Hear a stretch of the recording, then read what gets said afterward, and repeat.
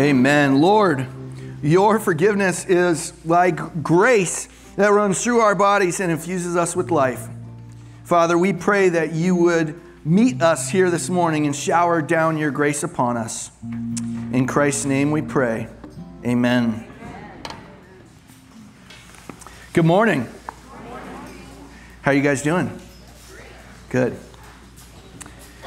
On September 6, 2018, Amber Geiger, who was an off-duty Dallas police officer, entered the apartment of a man named Botham Jean and fatally shot him. Geiger said that she had entered the apartment believing that it was her own, and then shot Jean because she thought that he was a burglar. Botham Jean was a 26-year-old black man who had graduated from Harding University, and at the time that he was killed, he was working as an accountant. Jean was born in St. Lucia and was survived by a number of family members, including a brother. After the murder, the case caught the attention of America because of the tragic nature of the events and the unusual circumstances surrounding it. Because of her error, a man was shot in cold blood in his own house. As the trial was concluding and the sentence was imminent, the brother of Botham Jean asked the judge if he could speak to the woman who had shot his brother. And the judge gave him permission. And what would transpire next serves, at least for me, as one of the best examples I've ever seen of grace in action. So check out this clip from that day in the courtroom. If you truly are sorry, I know I can speak for myself. I forgive you. And I know if you go to God and ask him, he will forgive you.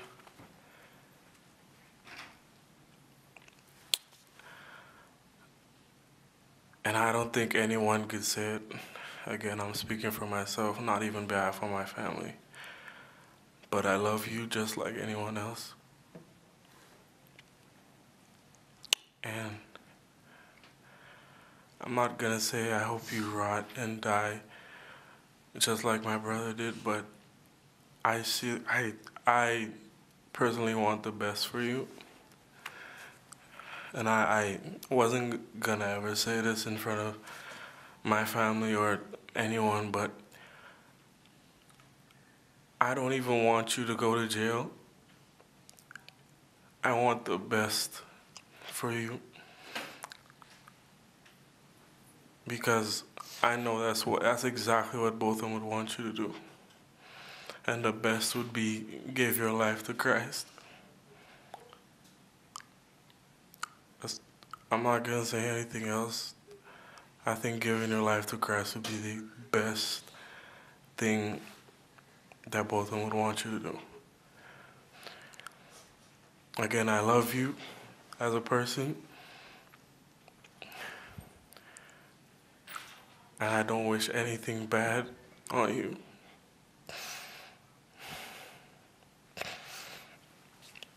I don't know if this is possible, but can I give her a hug, please?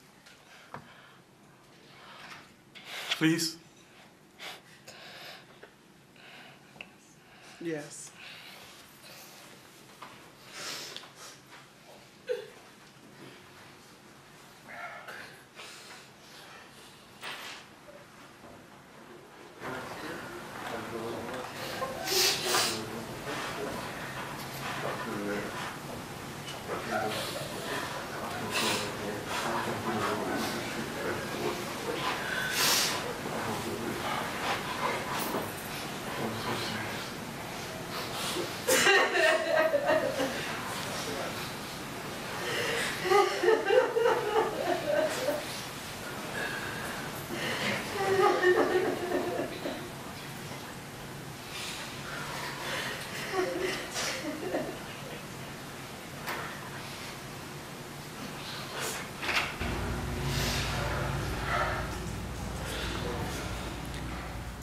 Didn't know I was going to hit you with the heavy stuff early, did you?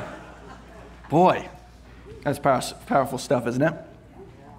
You know, I'm not embarrassed to admit that every time that I've watched that, I get misty-eyed. When I'm alone, It might be even a little worse, but that's all right. I mean, what a powerful message of grace, right? Delivered at a time when it was neither deserved nor expected. I mean, everything about this case condemned the officer. She made the mistake. She entered his apartment. She fired her weapon. Justice was his to take. And yet, because of the grace that he had received, he was able to extend the same to his neighbor. I think what we see here is exactly what happens when God extends grace to us. That in the midst of our guilt, when we deserve nothing from God, that he offers it freely, even when it doesn't make sense.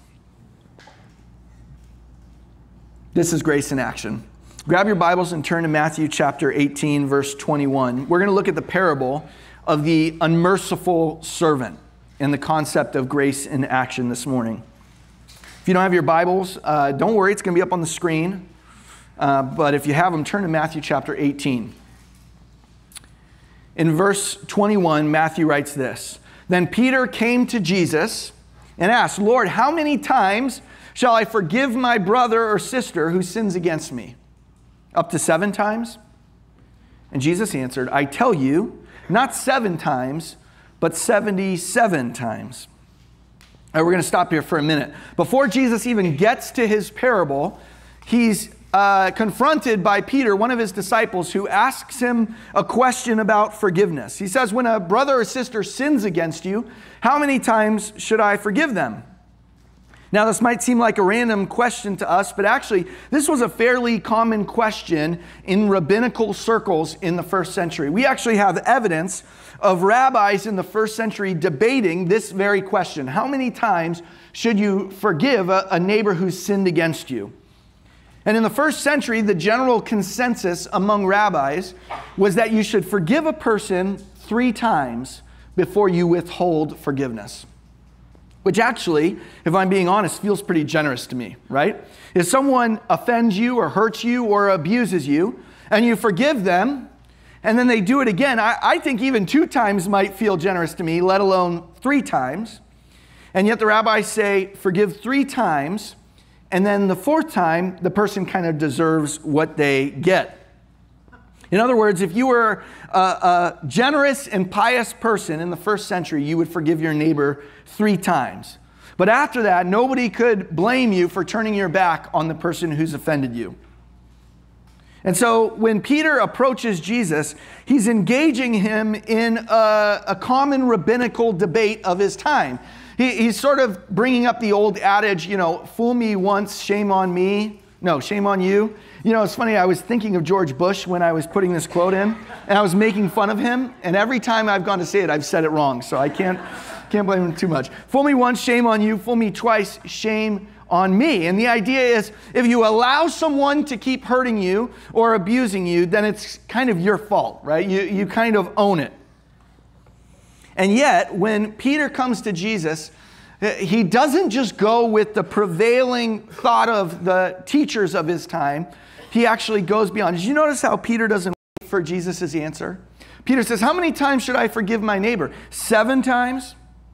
And so based on what we know about how rabbis taught on this subject in the first century, we know that Peter is actually going above and beyond the prevailing thought. In fact, based on Peter's personality, I think Peter's bragging here. Right? I think Peter is taking what the rabbis say, and he's saying, look at how much more generous I am than the teachers of our time. Peter's trying to show off. He's not as concerned with Jesus' answer as he is with his own answer. And so he says, Jesus, how about 7 times? Look at how extreme I am. Look at how generous I am. But Jesus takes what Peter says, and he says, actually, Peter, I have more in mind. See, in the kingdom of God, even 7 times isn't enough. So he says, Peter, when your neighbor has sinned against you, you shouldn't just forgive him 7 times, but 77 times. If you've read an older translation like the King James Version, you might remember that it says something like 70 times 7. And the reason for this is because in the Greek, the term that's used here isn't meant to be a literal term. It's not a number where we can print out a paper with check boxes on it and say, this is your 14th time, you're getting close. What Jesus is saying here is that the forgiveness that we show our neighbors should be limitless. That there should be nothing that stands in the way of us forgiving those who have sinned against us.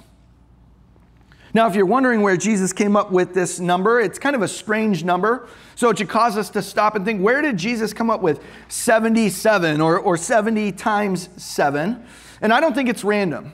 I think Jesus is actually quoting a passage from Genesis and reinterpreting it. In Genesis chapter 4, just 4 chapters into Scripture, when sin is taking over the earth, when sin is like a disease corrupting all of God's creation, we read the story of a man named Lamech, who's a descendant of Cain. And in Genesis chapter 4, verse 23, Lamech tells his wives this, Ada and Zillah, listen to me. Wives of Lamech, hear my words. I've killed a man for wounding me, a young man for injuring me. If Cain is avenged 7 times, then Lamech 77 times. In other words, what he's saying is, I've been offended, and what I have a right to pay my neighbor back is 77 times what was given to me.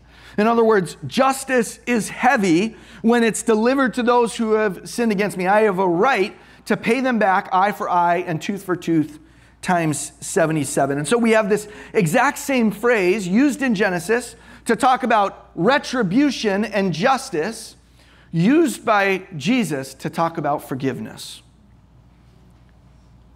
Jesus takes it and applies it to the limitless forgiveness available to everyone who follows him. In the moment, Peter is demonstrating the generous nature of his love, but Jesus takes it a step further and challenges Peter to understand that with forgiveness, it's like a well that's constantly being refilled. You know, a good well constantly fills back up again, right? You drink the water from it and the water comes pouring back in. It's this endless supply. And not only is it endless, but it's the antidote to retribution. See, what Jesus is saying is that in the kingdom of God, that forgiveness needs to be doled out instead of retribution. That retribution belongs to God alone. See, the playing field is leveled at the moment that God's grace is made available.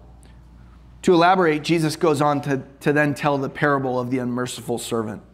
In verse 23, Jesus explains this. Therefore, the kingdom of heaven is like a king who wanted to settle accounts with his servants.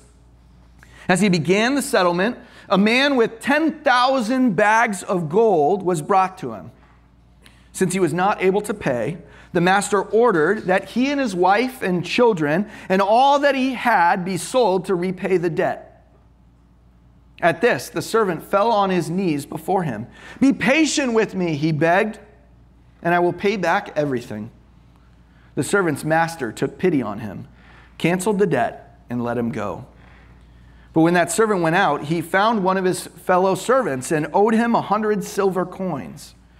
He grabbed him and began to choke him. Pay back what you owe me, he demanded. And his fellow servants fell to his knees and begged him, be patient with me, and I will pay it back. But he refused. Instead, he went off and had the man thrown into prison until he could repay the debt. When the other servants saw what had happened, they were outraged and went and told their master everything that had happened. Then the master called the servants in. You wicked servant, he said, I canceled all that debt of yours because you begged me to. Shouldn't you have had mercy on your fellow servant just as I had on you? In anger, his master handed him over to the jailers to be tortured until he should pay back all he owed. This is how my heavenly Father will treat each of you unless you forgive your brother or sister in your heart. When I finished reading this parable in the first service, there was sort of an audible like, when we finished. Like, boy, this is a hard teaching, right? In the parables, Jesus sometimes teaches hard teachings, things that are hard to swallow. And the Gospels actually say that people leave him when he teaches like this. That there are crowds and some of the people go home, they can't handle this hard teaching. And here's Jesus. He says, this is how my heavenly Father will treat you if you don't forgive your neighbors. Anytime that Jesus says, this is how the kingdom of God is, or this is how my Father is, or this is how things work, we better pay attention, right? Jesus is speaking directly to how his creation works and how the kingdom of God operates within it. And so right away, we're introduced to three important characters. We're introduced to a king and two servants. The parable begins with the king who has decided to collect his debts.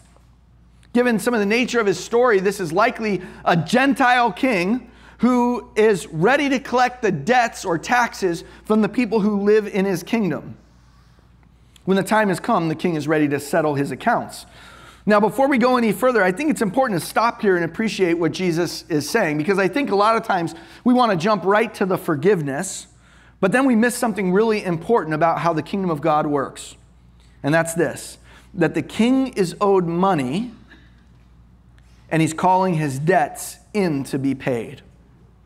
This isn't a popular topic anymore, right? This is kind of like the thing our grandparents talked about when they wanted to scare us into behaving.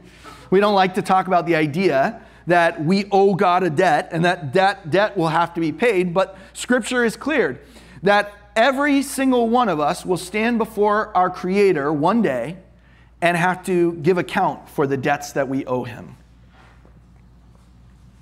Jesus is trying to make a point that there will come a time in every one of our lives when God will settle his accounts. There's no escaping it. There's no talking our way out of it. This isn't going to be a more depressing version of let's make a deal, right?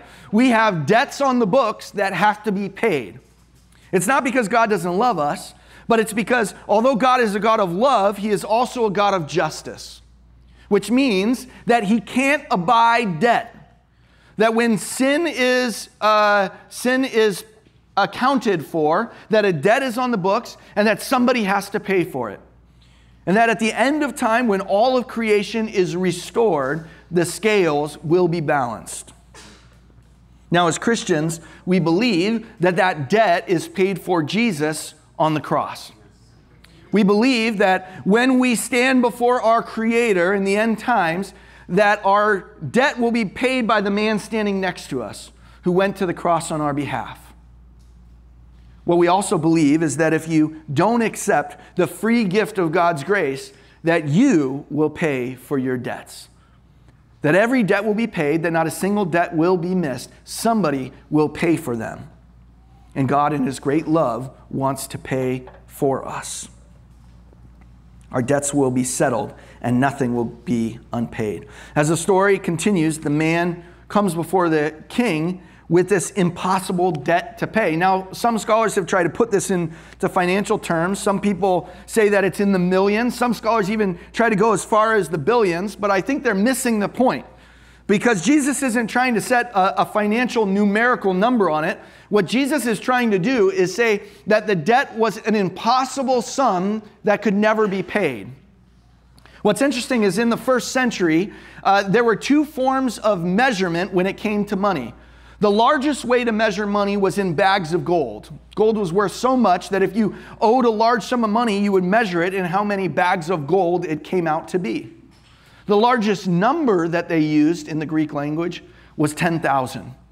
In other words, Jesus takes the two largest ways to measure money and he combines them. The man owed 10,000 bags of gold. In other words, it was like the GDP of a medium-sized nation, okay? This man owed an enormous sum of money, and therefore his debt could never be paid. We don't know what got him into this situation. Maybe he took that money and spent it on wild living. Maybe he thought he could invest the money and collect the profit and then pay back the principal. Whatever it was, he took the king's money and he used it for his own purposes. On top of that, he was using money that didn't belong to him in the first place, right? This was money collected from taxpayers that was meant for the king, and this money used it for his own purposes. Whatever he did, in the end, there was nothing left. And the response of the king was not only to hold him accountable, but his family as well. And I think it's interesting that his family is held accountable too. And I don't know what Jesus is trying to say here, but I wonder if it has something to do with the nature of sin. Sin doesn't just affect us personally, does it? Any one of us who's grown up in a home where there's addiction or cycles of abuse, you see how the sin not only corrupts the person who's doing the sin or performing the sin, but the people around them too. And so here's this man, he's collected this enormous debt, and not only is he responsible for it, but his family's going to suffer as well. But after the judgment is pronounced, the man comes before the king and begs for mercy. And despite the impossible sum of money, the king forgives him. Millions upon millions upon millions of dollars are forgiven, and the king lets the man go. Now you would imagine that in this moment, this man should be grateful, right? I mean, this man should spend the rest of his life changed forever. And how would you feel in that moment? Maybe you've dealt with a serious sum of debt before. You know the pressure that comes along with that. The vast majority of Americans are drowning in debt. We've talked about this before. In 2023, the average American carried about $22,000 in debt, apart from things like their mortgage or car payment. In order to reduce their debt, the average American dedicated about 30% of their monthly income just to paying off debt. I mean, think about that for a minute. I've had times in my life where I've struggled under debt, and I felt the pressure that comes along with having debt. And I could have only imagined in that moment if someone had come to me and said, you know what, Thomas, here's a check. I'm going to pay off your debt for you so you don't have to stress anymore. I mean, I would like to think I would be a very grateful person, that my life would be changed. Unfortunately, the man has his debt forgiven, and he learns nothing from it. He leaves the king's palace, and he's exactly the same man before that he is now. Not long after his debt is forgiven, this same servant comes across another servant that owes him money. And it's a much smaller sum of money. We have the man who's forgiven millions and millions of dollars, and this man owes him something in the nature of about a couple of thousands of dollars. Far less than he owed, and yet when he sees the man, he chokes him. And he says, pay me my money.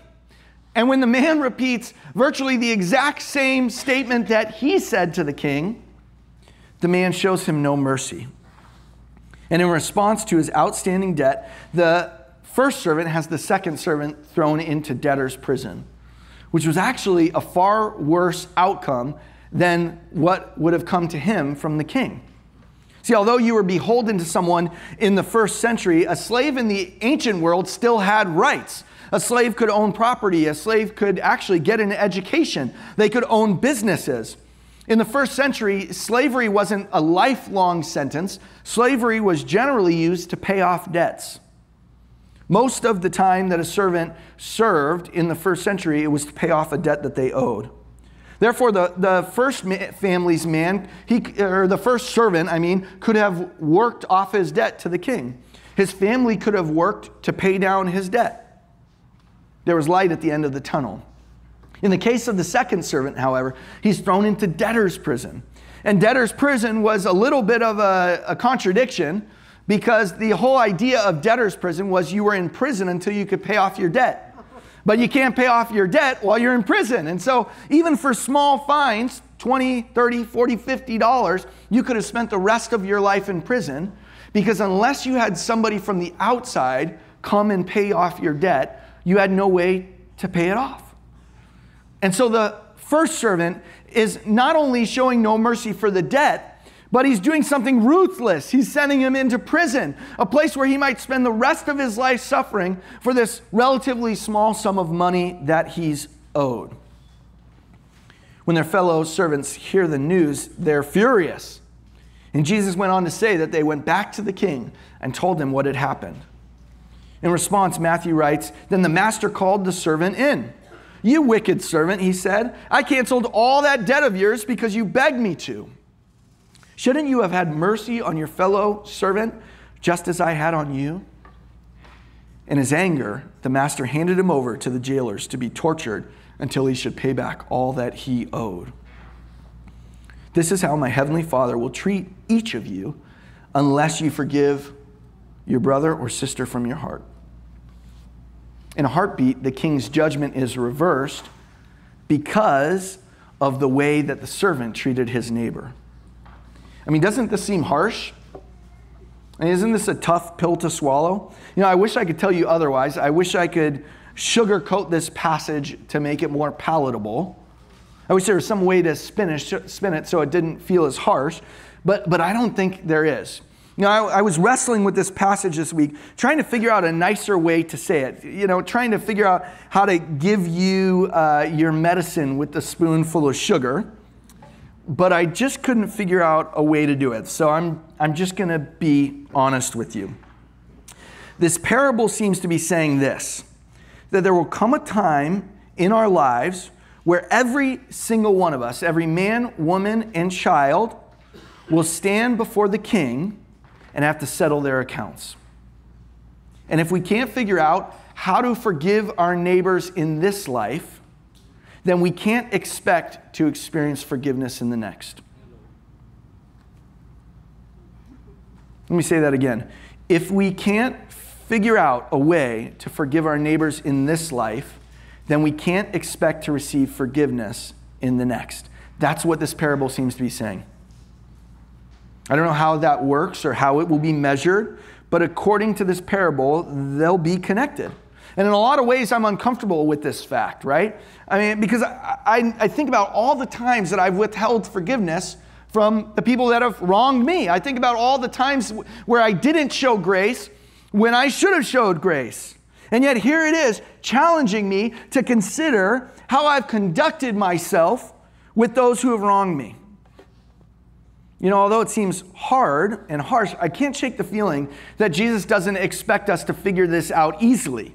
This is not an easy truth. This is a hard truth. It's a truth that might take a lifetime of discipleship and following Jesus to master it.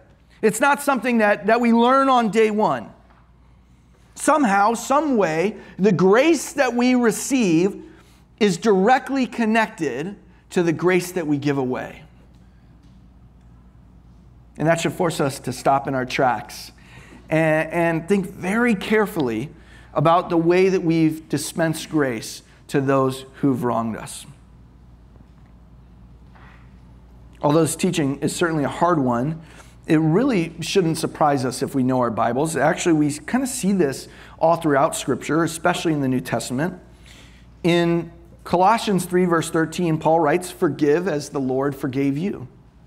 Jesus teaches in Mark 11:25, "And when you stand praying, if you hold anything against anyone, forgive them so that your Father in heaven may forgive your sins." Forgive them so that God can forgive your sins. In Luke chapter 6, verse 37, Jesus declares, "Do not judge, and you will not be judged. Do not condemn, and you will not be condemned. Forgive, and you will be forgiven." In Matthew 6, 14 and 15, and pay attention, because this is a good one, all right? Jesus says, "For if you forgive other people when they sin against you, your heavenly Father will also forgive you. But if you do not forgive others their sins, your Father will not forgive your sins."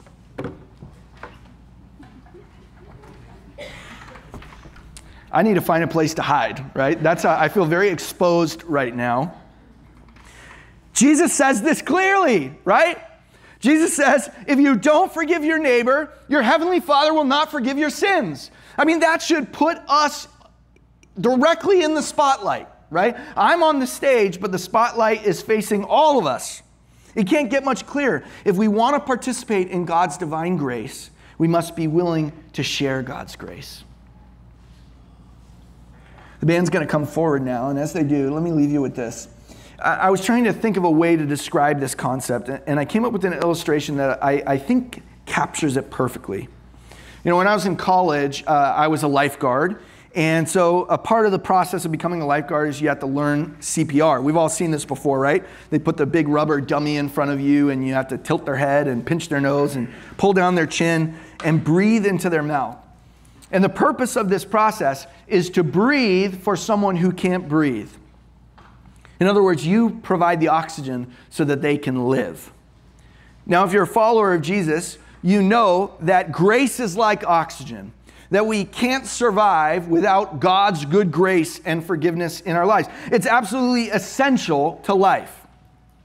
Now, I want you to imagine that I'm a new Christian, and I've heard about this thing called grace. I've decided I want it, and I take a big, deep breath of it. And I think, ooh, that's good. That's some good grace, right? And I feel alive. And then there's this person who's wronged me. They're standing right in front of me, and they're dying from their sin. And I'm like this. This is good, right? And I go, I'm sorry. You don't deserve it. I'm sorry. I know that you're dying in front of me, that you desperately need this oxygen, but I need it too. I'm keeping this to myself. You know, in that moment, it might feel like you're taking care of yourself and they're responsible for their actions. But what we don't seem to get is that when we do that, there's actually two things happening.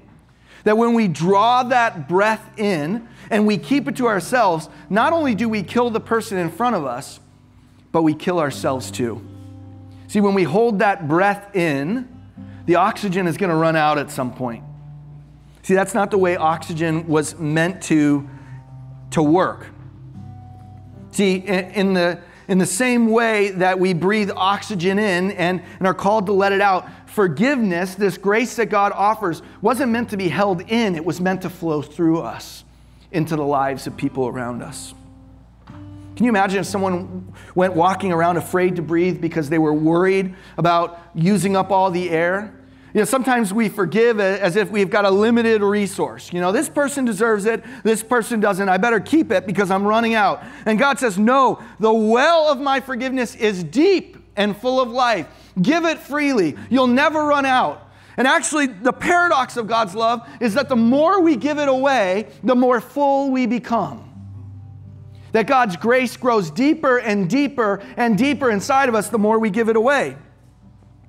Christians should give away grace and forgiveness like there's an endless supply of it. Take deep breaths of it. Let it fill your lungs. And then pass it along generously. Because if you hold on to it too tightly, it'll end up killing you.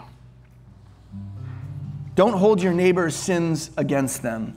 Let them breathe in the pure oxygen of God's grace, even if they don't really deserve it. Because we didn't deserve it either. I mean, this is what we're called to do. And the only way that we can do it is by the power of God's grace given to us through the relationships we have with Jesus. You know, when I watched this video of Botham Jean's brother, my first reaction was to think, how could he do this? I mean, what an extreme example of God's grace. I could never do that. I would be in that courtroom like begging for the death penalty. That would be me, right? I mean, I hope it wouldn't, but it would be hard to show grace to someone who's done such a terrible thing to someone I loved. And then it became clear as I was watching this video that it wasn't his strength. It wasn't something he did. It was God's grace flowing through him. It was this supernatural divine moment where God's grace, his unlimited well of love, becomes available to his worst enemy. Not by his strength, but by the strength of God flowing through him. Jesus was the one who gave him strength to forgive that woman. Jesus was the one who breathed life into him. I mean, here before us stood the antithesis of the unmerciful servant, the one who had been forgiven much and forgave much. And because of that, he will be accepted into the kingdom of God according to Jesus Christ. Instead of watching her die, he breathed life into her, God's grace into her lungs. And because of that, he modeled the life that Jesus is speaking about in this parable. I mean, this is active grace. This is the type of life that Jesus was talking about. Grace in action, bringing life to the dead. I mean, if we can get that, then the whole world will be changed around us. So go out this week, breathe God's grace in deeply, and enjoy the sweet grace of God as it fills your lungs, and then give it away as generously as you received. For there's no shortage of grace in the kingdom of God, and we all desperately need it. Amen? Let's pray. Lord, give us this grace that we need. Give it to us in abundance. Fill us up, Lord, so that we might become sources of life to the world around us. remind us, Lord, that the grace we received was not earned, it wasn't deserved, but it was given freely because of your great love. And help us to do the same. In Christ's name.